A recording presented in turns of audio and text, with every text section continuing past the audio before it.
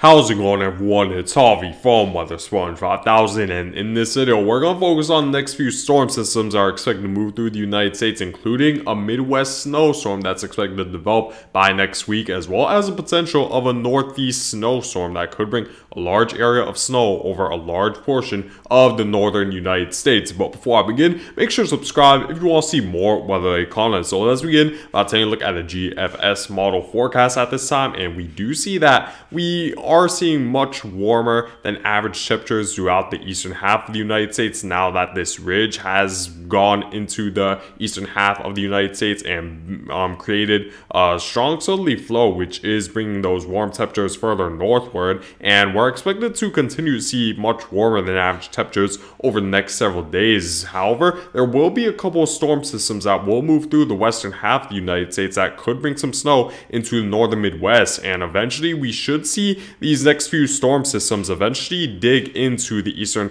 half of towards the eastern half of the United States and eventually weaken this ridge to the point where we should see the cooler temperatures return for the eastern half of the United States, for the potential of snowstorms to enhance as we head closer and closer into the middle portion of January, where we do see a snowstorm develop, a little bit of a nor'easter develop right around the 7th of January, where we do see a heavy amount of snow throughout a large portion of New England. As we do see that, however, we also see that there's a significant snowstorm that does develop based on the latest depiction of the GFS model, where we do see a heavy amount of snow throughout the northern portion of the Midwest, where we do see heavy snow throughout the Dakotas. This is as a result of a powerful trough that's expected to move ashore right along the coast of California, and along with it we're going to see an abundance of cold air that should create an unstable enough environment right around the Midwest for a major mid-latitude cyclone to develop, where we could see potentially blizzard conditions associated with this storm if this storm's pressure does drop as low as what the GFS model is forecasting, which is around the low 980s, which should certainly enhance the wind component associated with this low pressure system. And of course, along with this cold air should create an unstable environment right around the eastern half of the United States for the potential of snow to develop right around the northeast by the time we approach January 7th. And the European model also agrees that this same trough will bring a higher level of cold air towards the eastern half of the United States. If I were to continue to move forward, we do see that this trough will eventually move further eastward, and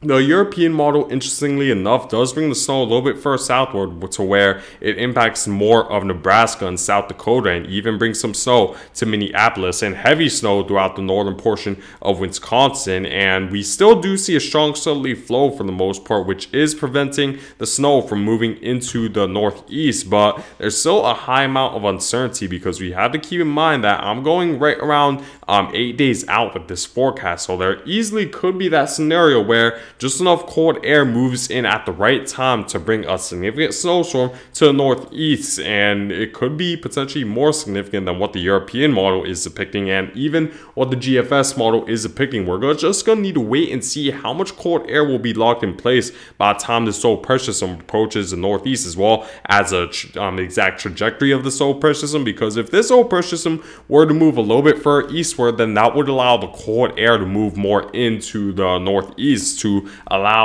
enhance the possibility of snow to develop with this low pressure system. However, if this low pressure system were to take a track further westward, we'd see more of a southerly flow, which would prevent the temperatures from getting cold enough for snow to fall in the northeast. So the track will be another key component we're going to need to pay close attention to, and that will be determined by the position of this jet stream dip, because again, if this jet stream dip becomes a little bit more significant earlier than expected, then we should see more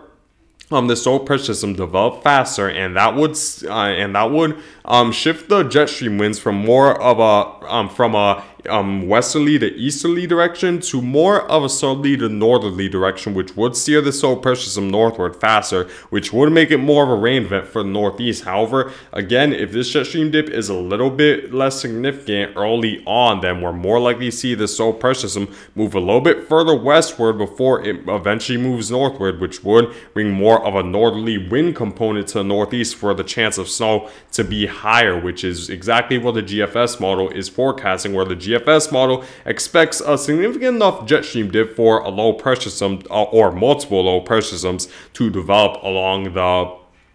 eastern portion of this mid-latitude cyclone. However, it doesn't expect the jet stream dip to become significant until later, which allows the cold air to eventually build into the northeast, and that would bring more of a northerly wind component for snow to develop, which is exactly what the GFS model is forecasting. So still a high level amount of uncertainty. We're going to need to wait and see how strong northerly winds will be with this low pressure system. However, I will say with certainty that there likely will be a mid-latitude cyclone that will move into the Midwest and bring snow somewhere around the Midwest. Again, the track really has yet to be seen. Gonna need to pay close attention to this ridge to determine the position of this jet stream, but it's pretty likely at this point a mid-latitude cyclone will eventually move into the Midwest, and we're gonna see an abundance of cold air behind it. So I'd say more likely than not, we're gonna see a stage where a snowstorm will develop in the United States. The exact question remains where it exactly will develop, because I will determine if many places will experience snow or not, but I'll keep you guys updated over the next several days. However,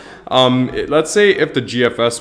forecast model was correct when it comes to snowfall, if I were to continue to move forward with the snowfall forecast based on the latest run of the GFS model, we see a heavy amount of snow for the northern Midwest, where we do see well over a foot of snow throughout a large portion of the western half of South Dakota, as well as the eastern half of North Dakota, and we even do see over a foot of snow in the northwestern portion of Minnesota, and we do see some snow as well associated with another low pressure system that's going to move into the Midwest a little bit earlier, where you could expect 3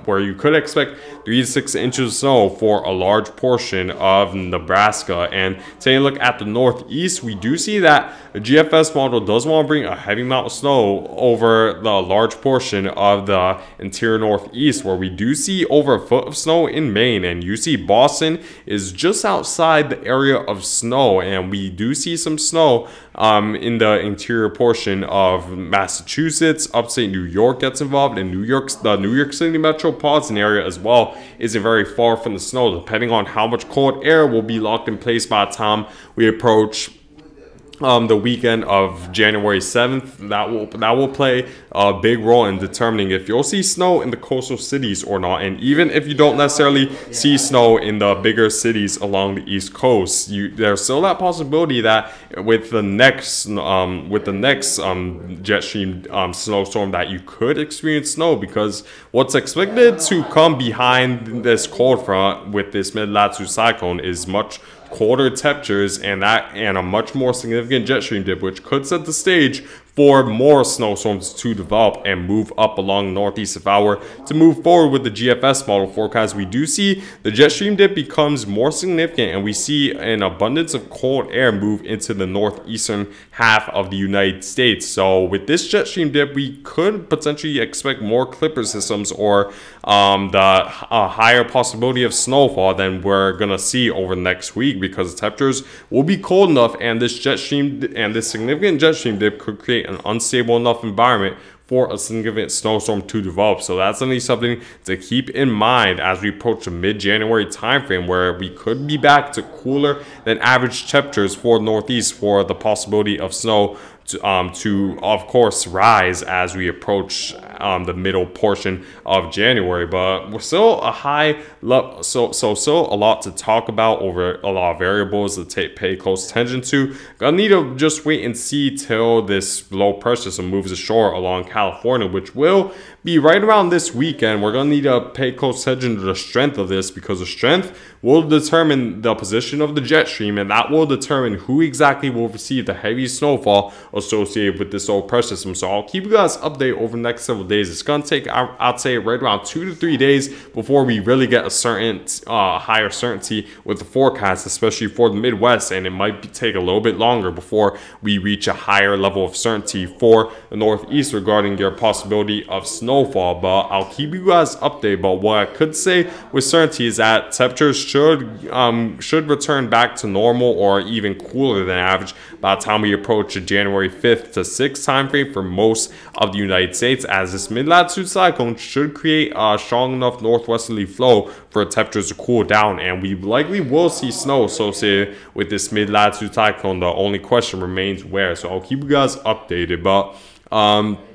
taking a look at the North Atlantic Oscillation, of course, we're expecting to move into a positive North Atlantic Oscillation phase as we approach the early part of January, so that would reduce the chance of cold and heavier snowfall as a